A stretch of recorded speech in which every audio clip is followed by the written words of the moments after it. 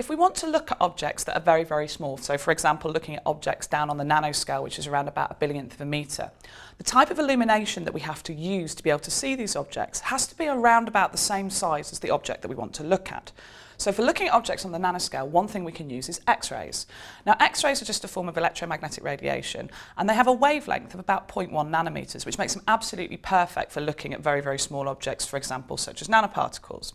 And the way that the X-rays work is, what happens is we have a material, and our X-rays can come into the material, and they can hit the atoms, and they can actually be diffracted off the atoms, and they can leave in phase with each other.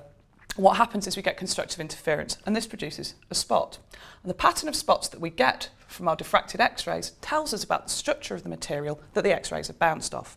So this is a really, really useful tool for looking at not just single crystal samples, for example, like you might see something like table salt, but also looking at things like polymers, looking at metals, and actually looking at biological molecules as well. So X-rays are a really powerful technique for us to learn about the structure and how atoms are arranged, and that tells us more about what the material does as well.